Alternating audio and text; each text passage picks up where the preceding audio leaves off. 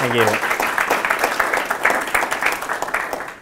Yeah, very quickly, just a little bit about me and my background. I did my graduate work in economics, so I'm trained as an applied econometrician. I created the stats models package in Python. I spent a lot of time working on that instead of my graduate school. And so here I am now at a PyData conference instead of somewhere else. I now work at Civis Analytics. I run our R&D department, and I am a product lead. Civis is a data science services and technology company. We help businesses make better decisions with data science and technology. We started out of the Obama campaign in 2013 and have been chugging along since then, based out of Chicago.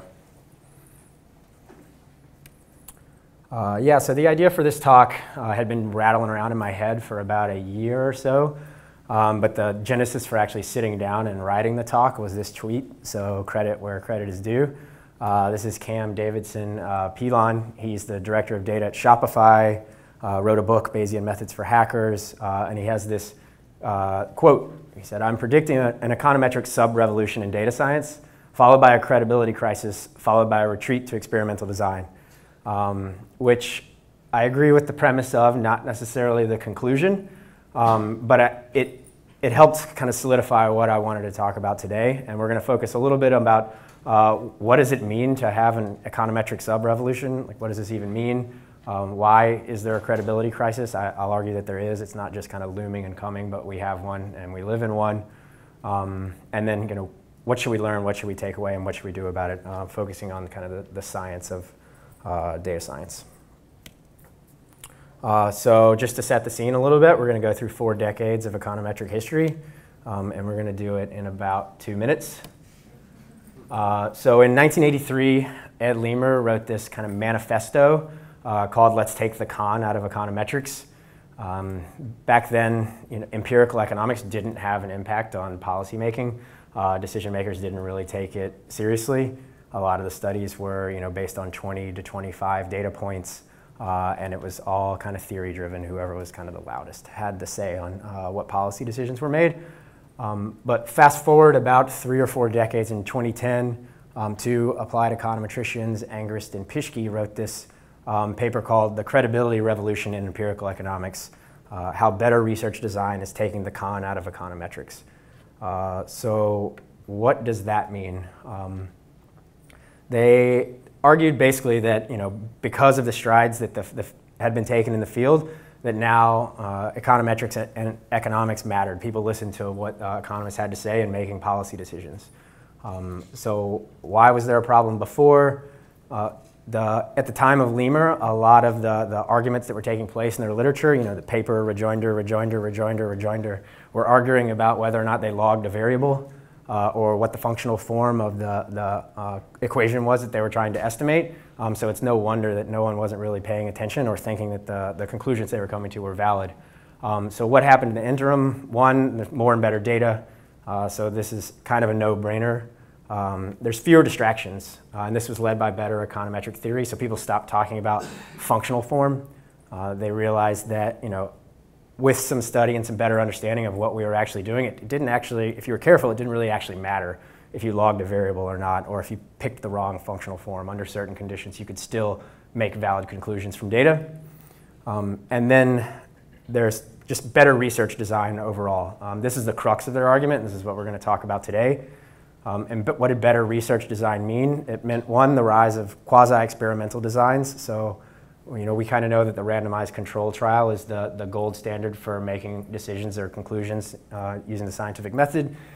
It's really hard to do in economics, and as we'll see, also in businesses. So methods to help people do what we call quasi-experimental design, and we'll dig into what that means a little bit.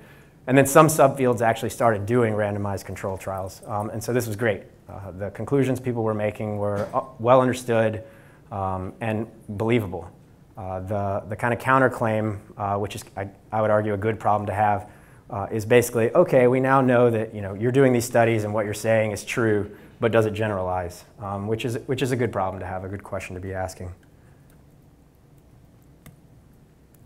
So the outcome was basically that economists now had relevance in policy decisions. People listened to them. That's great. And why? So this is a subtle but key part of their argument. It's this focus on research design and good design lends itself to basically better communication. So good designs are simple, and they lead to a straightforward presentation of results, and we'll see exactly what this means. And this has kind of become a theme in a lot of the talks that I've been given recently. Like, one of the biggest problems in all of data science is people don't know how to talk to each other. So if there's one kind of takeaway that you take from this talk, it's that simple, effective communication can take you further in your career and make you have a larger impact than just about anything else. Okay, I've hinted at it a little bit, but what does this actually have to do with data science? So first, I heard some people talking beforehand about what is actually data science. I'm just going to put up a definition and say it's true. It will be true for this talk. So this is a little bit some of the evolution of some terminology that people have used, or some definitions that people have used to talk about data science. I will just say a data scientist uses multidisciplinary methods to understand and have a measurable impact on a business process or product. And this measurable impact is actually really, really key. So it doesn't mean you go out and do a bunch of cool stuff and it never matters. It's actually following through and having the impact that's one of the most important parts. And so how do they do this? Ideally, but rarely, they follow basically the scientific method. So this is not anything terribly new, probably to most people in this room. It looks a little bit different within an organization, but the first step is you come up with the question. It's a product or business question, either comes from you or comes from the business. So a couple of examples: how do our marketing campaigns perform? What's driving employee attrition? So these are just questions. Next, we come up with a hypothesis. It necessarily has to be falsifiable, so it has to be something that we can say is true or we're not sure, or is false or we're not sure. So for example, the return on investment for our marketing campaigns is greater than break even. So it either is or it isn't. So we now have something that we want to measure. And now comes the kind of interesting part, and what we're going to talk about today is research design. You need to sit down and design a strategy that allows you to test this hypothesis and takes into account, the threats to validity. So how can my approach fail, basically? And then the analysis step is a whole lot of trying to see if you're wrong, trying to test your threats to validity. And then finally, you need to communicate the results in a way that people understand, whether that's business stakeholders, whether it's the engineering team, anyone in your organization. If you don't do the last final step, then it doesn't matter. So we work a lot with large organizations across the country, like Fortune 50 companies, and we've had executives at these large organizations sit down with our CEO and say, I have a team of 150 data scientists, I have no idea what they do. They have no measurable impact on how I make decisions. That is bad. And what we're going to do is talk about some methods that I hope can push us towards having more credibility. So where does this credibility crisis come from? Which parts of these steps are we failing at? I'd argue it's these three. So the question is basically everyone's responsibility. But they're often unclear, and success is left undefined. So some of you may have worked on teams or have friends that work on teams that are very much an example of this. They go to work and they're unclear of what they need to be doing. The business stakeholders are unclear about what they can be doing, what they should even expect from them, and it leads to kind of chaos and no impact. A focus on research design. So a lot of data science in the last decade, 5 to 10 years, has been focused on black box predictive models. So this isn't totally fair, and I'll talk about why it's not, but a lot of the hotness is I go into a computer science program and I focus on machine learning. I focus on deep learning, which is great, and there are valid use cases for that, but it's not everything, especially if you need to then turn around and have an impact and have credibility. These threats to validity of understanding what we're trying to measure are just brushed aside or not even thought about because people are not necessarily all trained in how to think like this. And then finally is this communication theme back again. People don't know how to talk to each other or don't necessarily even understand the value of what's been done. So okay, am I saying that data science is just about running experiments? Kind of. It kind of is. So back to good design, simple explanation. It doesn't get simpler than this in terms of kind of the scientific method. Randomized control trial is the gold standard of what we're trying to do. So we have a population that we want to understand, and then we have a treatment effect that we want to measure. Say, in this case, it's, we want to have a job training program that we think will increase productivity of our workers. We're a company that has offices, warehouses, distribution centers, and we want to better train our workers so that they're more productive. So we randomly assign all of the workers to a job training program. The only difference between them then is that they either got the program or they didn't. And then we measure, was productivity higher? And here we see the treated group and the control group. We may start to think, okay, yeah, it looks like this job productivity or job training program led to higher productivity in this case. Again, because the only difference between these two groups because of random assignment is the job training. It unfortunately never really works like this in the real world, especially within organizations. It's a hard sell. And here's a few reasons of why it's a hard sell. These are all as close to quotes as my memory will allow of actual discussions that we've had with organizations. So say one of the things you want to do is have better sales, have a better targeting program for your salespeople. Reach out to people they know they're going to be able to have an impact with. Well, you pitch this to the VP of sales, and the VP of sales says, well, you got a program to make people better at selling. Everybody's getting that. We're not going to not give that to some people just so we can see whether or not it has an effect. And it's okay.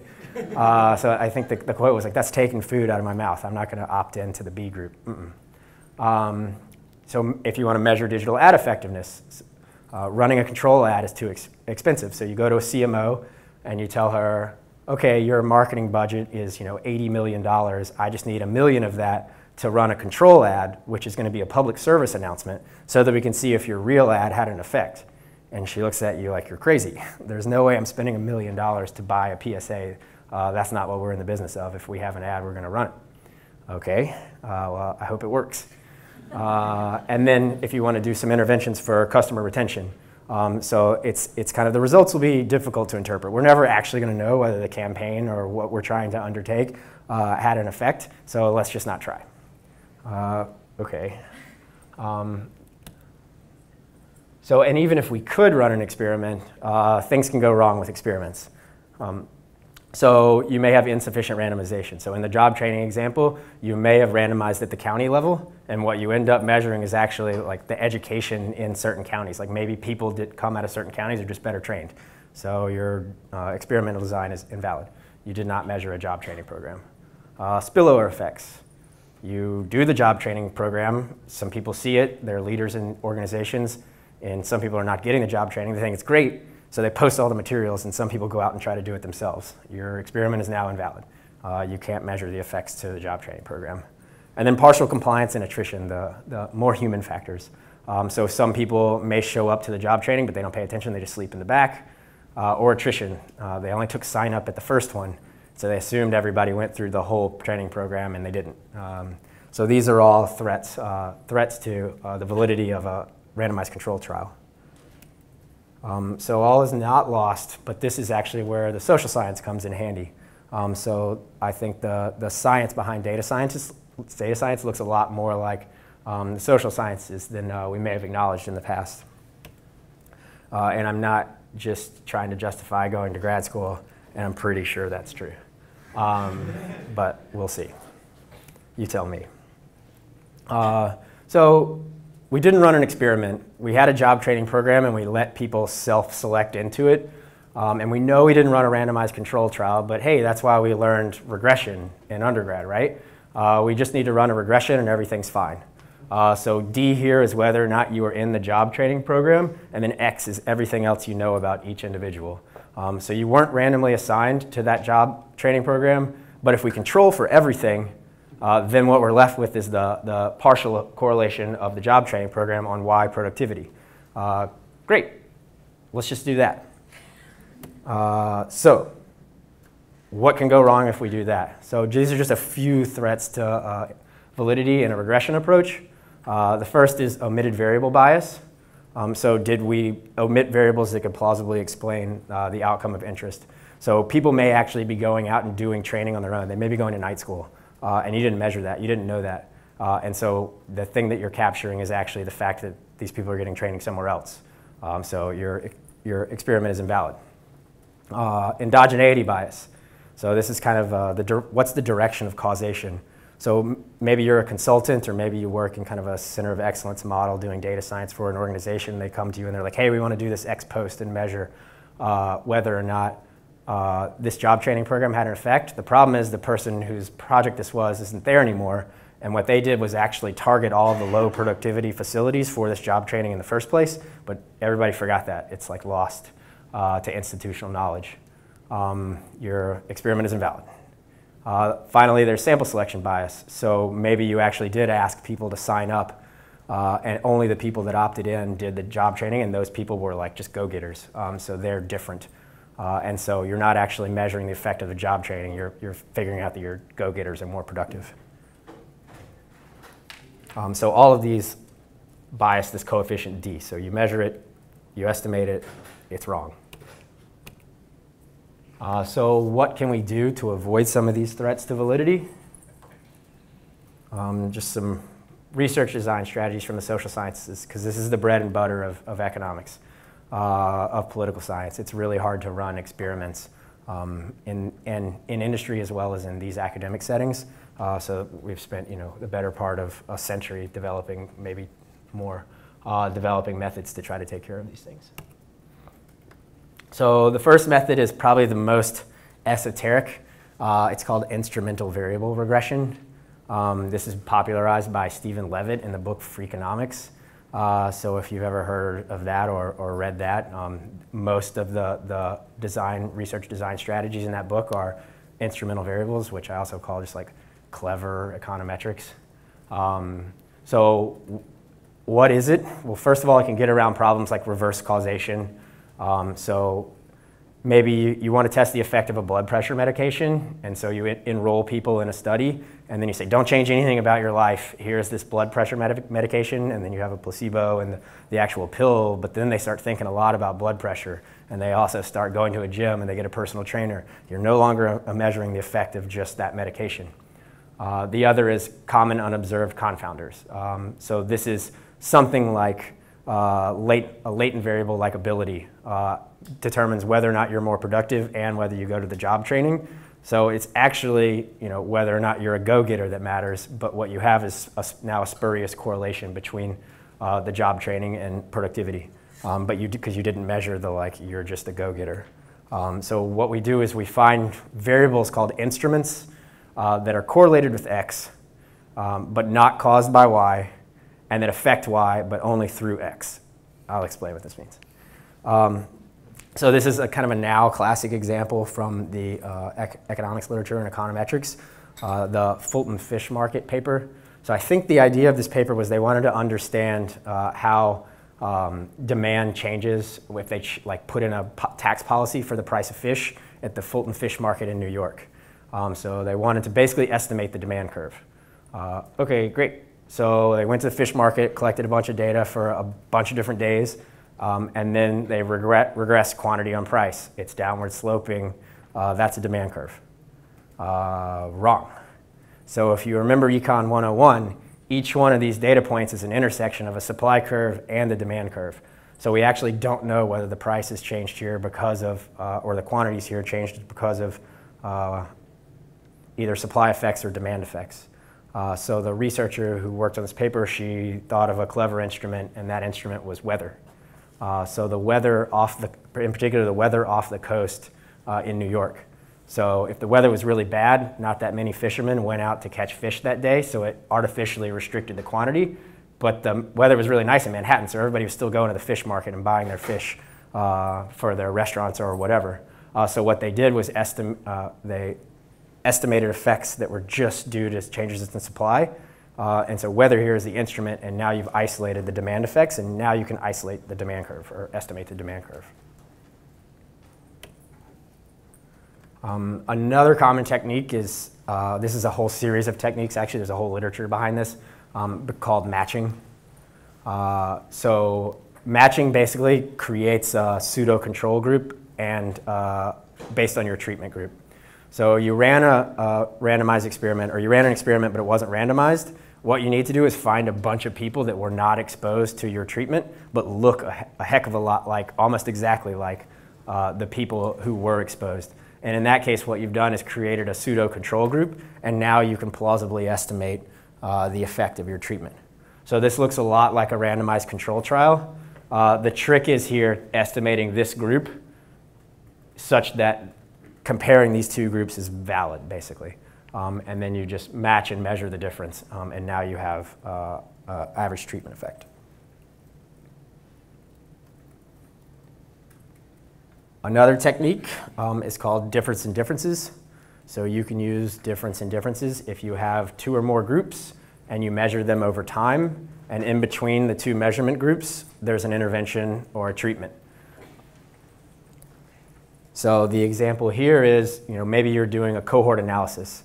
So you have two groups of customers. You have your loyal old customers that are here, kind of the yellow line, and then you have new customers. So both are trending up over time because everybody loves your stuff. It's great, and they're buying a lot of it. But in the interim, you ran an email campaign, and you just reached out to your loyal customers. You reached out to the people who had purchased from you more than 10 times, say. So they started at a higher baseline. Now, if you were naive and tried to measure the effect of this, then you may think the effect of your loyalty campaign is this whole difference, but it's not. It's actually just the difference in differences, right? So it's this smaller, but now validly measured effect. So you see that a lot in time series experiments. Next, regression discontinuity. So if there is a technical, natural, or randomly occurring cutoff that decides whether or not you are assigned to treatment, then you can use this, what we call a regression discontinuity, to measure the effect of a treatment. So the crux here is that the observations that are on either side of that treatment line, for all intents and purposes, look almost exactly alike. So you may use this a lot in targeted display advertising. People who didn't get an ad or did get an ad, and a machine is making that decision. That's what we call a technical cutoff, and you can exploit that to try to measure the effect of your campaign. So in this case, let's think about our job training example again. So say HR rolls out the job training policy, and that's great, but they decided that every class that's under 20 is now breakout sessions. So it's taught differently. It's more interactive. So what you can do is, the colors don't show up here that well, but you can take the groups really close to 20 and on both sides and think these are your treated groups. So this is does the lecture format, is it more effective than the small group discussion format? And you kind of throw away everybody else because they're probably different. The idea being that the size of those two companies means that they're probably alike in most of the characteristics that you care about. This, I think, is the last kind of technique that I'll talk about today. I could go on for a very long time, but it's survey experiments. So survey experiments are increasingly used everywhere, especially in political science. Somewhere between a true experiment and a quasi-experiment, you basically give a survey instrument to a bunch of randomly selected people, and you can test a whole host of hypotheses that you care about. We'll look at a really cool example of this in a little bit. What are some of the different kinds of survey experiments? So this is just randomly picked 3. So that you can have scenario-based surveys where you want to test aspects of a hypothetical scenario. So if you work on a product team with a product manager, and the product manager has 5 things that they care about, and there's 15 different attributes they can change in each one of those 5 things, it's really hard to know what to do.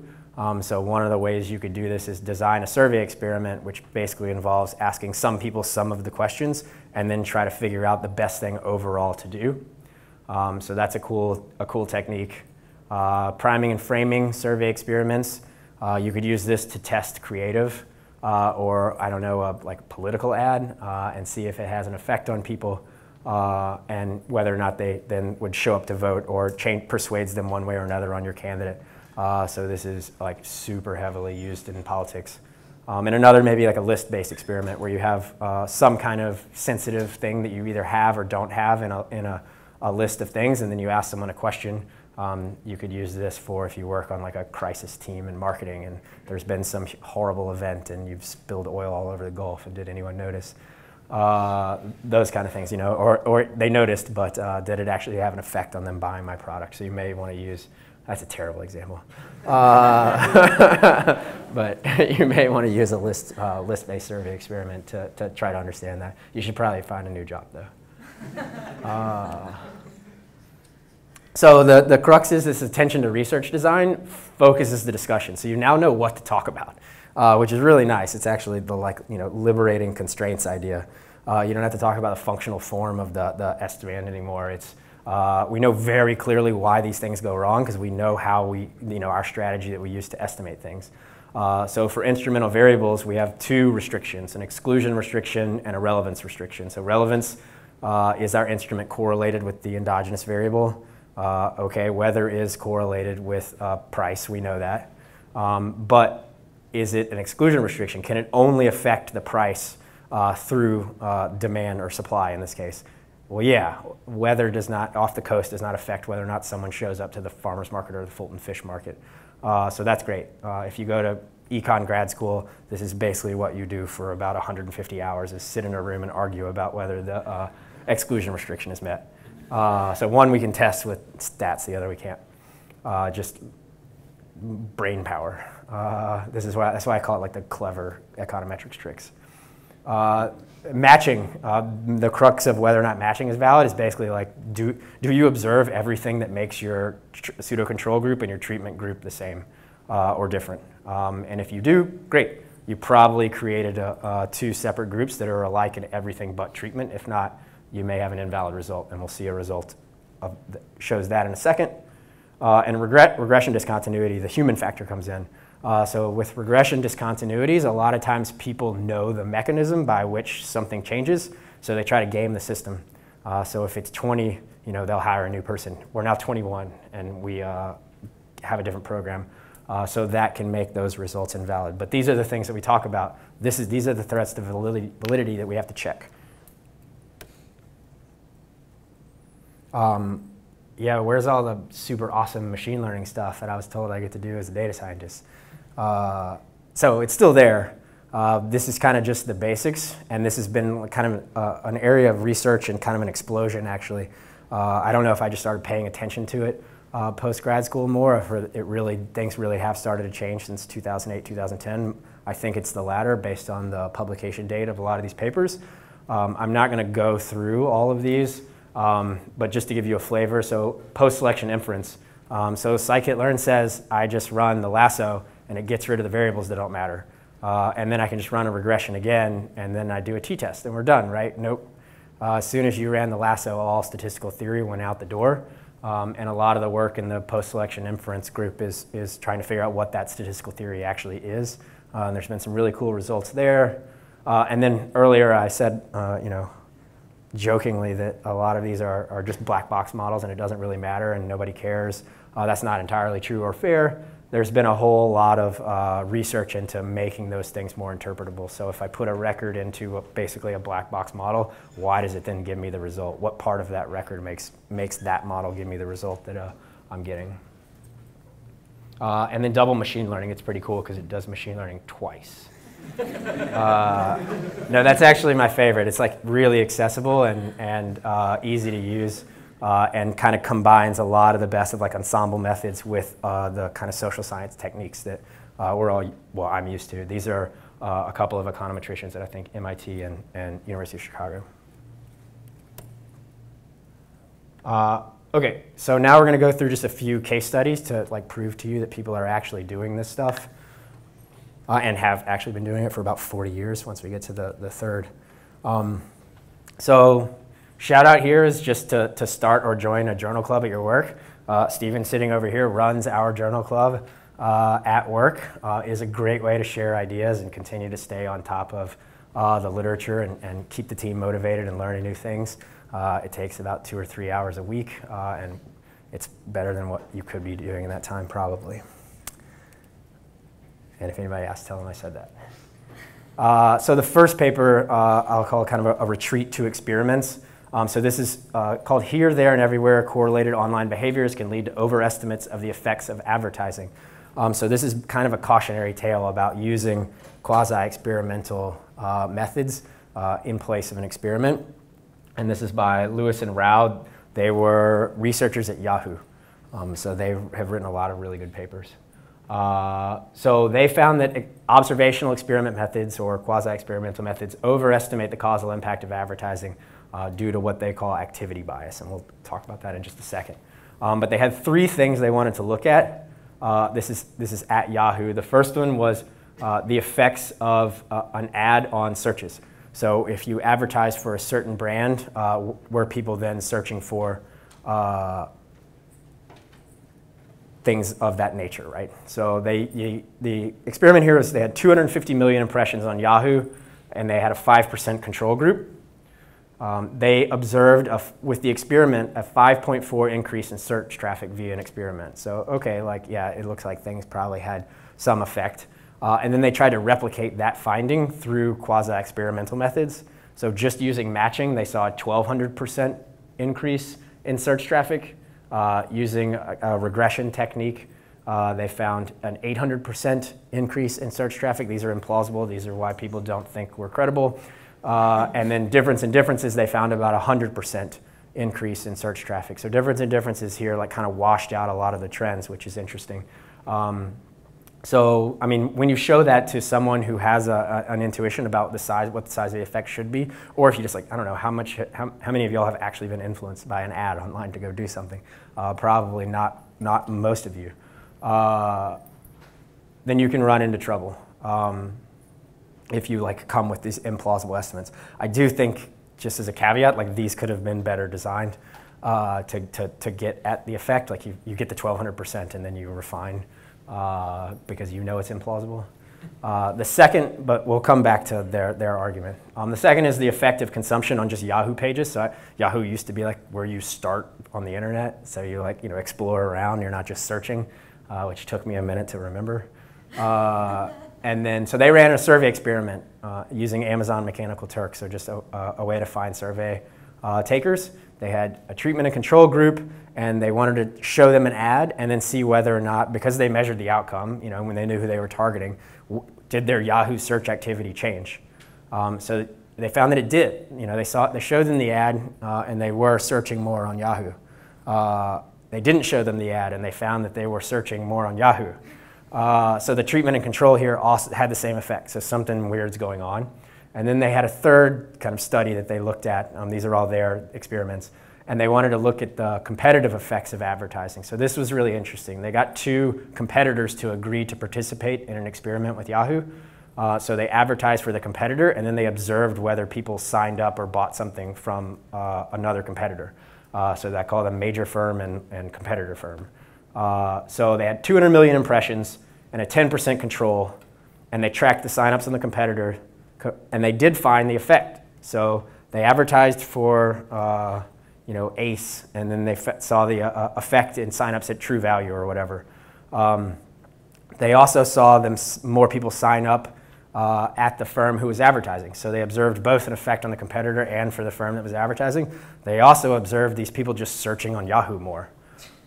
So their argument is that when people get on the internet, they're just on the internet.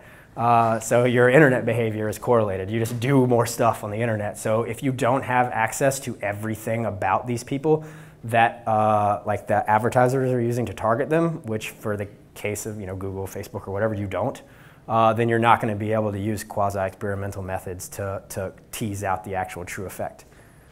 Woof. So I think this led to a follow-up paper where they want to look at what are the actual limits to measurement.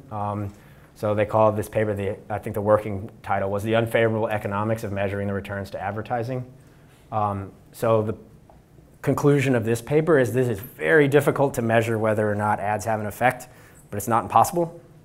So why is this hard? First, the effect sizes are really, really small. So these ad campaigns are somewhere on the order of like $5 million to $600 million. And then the effect that they're trying to measure is like, did someone go buy scissors at Office Depot or something? So the effect sizes are really, really small. They're also really noisy. So if instead of buying scissors, it may be like you're buying a desk. So the size of that is very large, but you do it very infrequently. So the standard deviation to average is super, super high. So the conclusion was you should either design an experiment. It's hard. You can use observational methods, but see our earlier paper, basically. So just to fix ideas about why this is hard, so if the effect sizes are small, then the null hypothesis and the alternative, ads have an effect, is really close together. And because the standard deviation is large, these also like really, really overlap. So how do you get better estimates? You have to collect a lot of data. And we call that the power of an experiment. And the power goes up. You're more likely to find out whether if an effect exists, that it's there if you have more power. So they went and looked at 25 experiments. The experiments were across retail sales and financial services. They measured new sales and new account signups. And they ran these experiments for 2 to 135 days, cost up to $500,000. And they measured anywhere from 100,000 to 10 million impressions. So this is the size of these studies that people had previously undertaken and they were going back to look at. So what are the things they wanted to look at? The first was, okay, was there any positive return on advertising? So I don't care how much it costs, was there any effect? And they found that only 10 out of the 25 studies had enough power to test any effect. They did find that the ones that were powered had a significant and positive effect. So it's not just shouting into the wind. So that's kind of nice. Okay, but what if you want to get a little more precise? So let's say that we have a positive return. And by positive return, we mean like wildly profitable. This actually moves the effect sizes apart and makes it easier to measure. So 50% return. Only 3 had enough power to even make a conclusion. The median campaign would have had to have been 10 times larger. So if you're running a $600,000 campaign, you would have had to spend $6 million to even be able to measure whether or not what you're doing has an effect. Now say you want to get more precise and say a 10% return. If any of us went to business school, like an IRR of 10% usually means, okay, yeah, we should probably undertake this. It's higher than interest rates or whatever. We could just go park our money somewhere. They found every single experiment was underpowered. None of the experiments could have actually measured a 10% return. Then the average retail campaign, median retail campaign would have had to been 60 times larger, and the financial services, they would have had to be 1,200 times larger. So that's a pretty hefty budget just to measure whether or not what you're doing has an effect, because retail is super competitive and low margins. Okay, that's kind of stark. A little more positive, like what are some of the things you can do with data science wielded like well within an industry? You could change the course of an industry. So this has become one of my favorite papers. I recommend it to everyone and revisit it all the time. It's from the 80s, and it's about Courtyard by Marriott. Basically, Courtyard by Marriott, that we all kind of know, was designed by a bunch of statistician consultants for Marriott in 1983. So designing a hotel facility with consumer-based marketing models. So basically, Marriott used conjoint analysis, which is the survey experiment that I was describing earlier about how we can test, what's the ideal mix of features for a product, to design an entirely new hotel chain. So they ran a survey where they wanted to test 7 different facets. Each of these had 50 attributes with up to 8 levels. So things like, should I put the pool in the middle? Should the pool be L-shaped? Do people care about HBO in the rooms?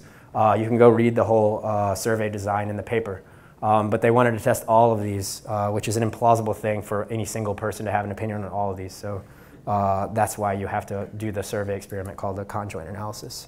And what were the actual impacts of this? They also went on to simulate, okay, given what we found out via the survey experiment, we're going to forecast the market share that you're going to capture and tell you actually how much your profit is going to be. And they captured within 4% of the predicted market share.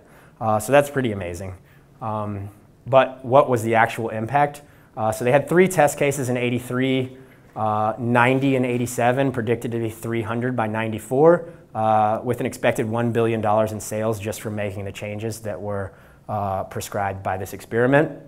They created 3,000, eventually 15,000 new jobs, and every single other person who was in the kind of hospitality industry had to change what they were doing.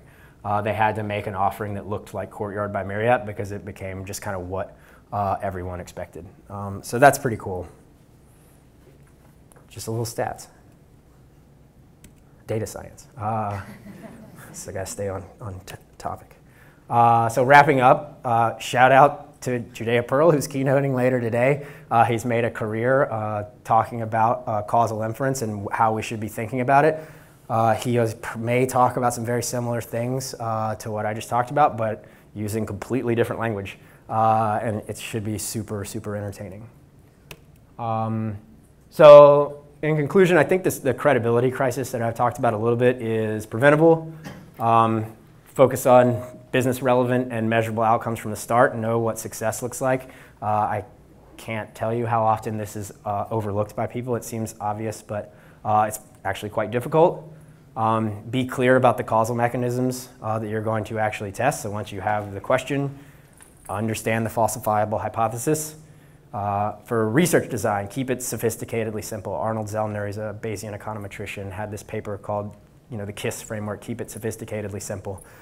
It doesn't have to be overly complex and crazy, but it also shouldn't be like mind-numbingly simple. There's a sweet spot in there, and if you hit the sweet spot and make sure you test any of these threats to validity and are honest about them, then you can have a measurable impact on the organization when you kind of go the last mile and do this communication and making sure people are taking you seriously as a data scientist because you have credibility. And I think people get tripped up a little bit in this testing your threats to validity because you maybe think, okay, what if I just can't know whether or not this thing that could make the whole house of cards that I've just built fall down is true or false. Save that for later. That's your next paper, your next project, right? That's called progress, and it's kind of how science has always worked, and we should keep that in mind. So just because you are like, well, I don't really know about this assumption, doesn't mean you shouldn't do a thing, and the thing that you discovered is not valid. Finally, this is just like a random smattering of papers that were on my desk when I wrote this slide. If there's anything else, like kind of applied papers and data at the intersection of causal inference and data science and marketing or product or anything, feel free to send them my way. I quite enjoy reading these. I think we have time for maybe one question. Thank you.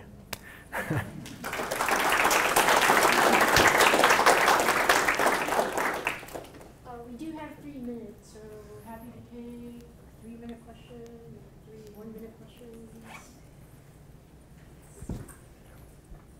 Whether it's, thanks for the great talk, whether it's problems with power or the application of a quasi-experimental method, which often changes what you're actually estimating, right? The estimate's different. How do clients respond to that? And what are your strategies to telling them, actually, look, we can't answer what you hired us to do. We're going to answer this other thing instead. So that's a really good question. It's the second time I've been asked that as the first question after giving this. So, basically I think you're asking, like, is this a hard sell to clients, and like, how do you deal with it if it is? So, just last week we had the executive team from a very, very large financial organization in our office, and one of the people who was with the group, said to me, if you could just prove me right, that'd be great. I have this hypothesis, I just need to know that it's true. And frankly, like, it's easy for us to make that decision. We have this kind of embedded in our company values. Like, we'd rather get fired than not tell the truth, basically. So we have had difficult conversations with some clients about whether or not we can do something for them, and in the end, we've had to either walk away or change their minds. And sometimes we've had clients where our stakeholder on the other side would leave the organization in the middle of a project, and it endangered the project because the new person is like, wait, what are you doing? No, that sounds difficult. So it does lead to a lot of difficult conversations. One piece of advice that I'll have, and usually have for the people that work for or with me, is to try to do 2 things. And when you're sitting down trying to earn the client's trust, one, use these methods to show them something they already believe, and then use the methods to show them something that they didn't expect. So then you kind of have their trust, and then it's a matter of moving on from there. Yeah. You mentioned about having the journal club, and in the company it seems to be an R&D related process. How about, do you have experience having a journal club in a more production company? So the question about do we have a journal club and more in our production company? So the papers that we read in journal club are not just social science methodology paper, like we read the Google Spanner paper, we read the data flow paper, so we're also reading about what's going on in modern distributed databases and modern data engineering, those kind of things. We just started reading a couple of books about user-centered design. So we have a few different book clubs, not just like the more academic journal club that we have. So we have management book club, we have design book club, so like human-computer interaction, user-centered design, those kind of things. Generally, if it's part of someone's job, they're going to be interested in getting better at it, and you always learn when you sit down and read and then have conversations about it. I'm afraid that's all we have time for. Let's have another round of applause for Mr. Seabold. Thank you.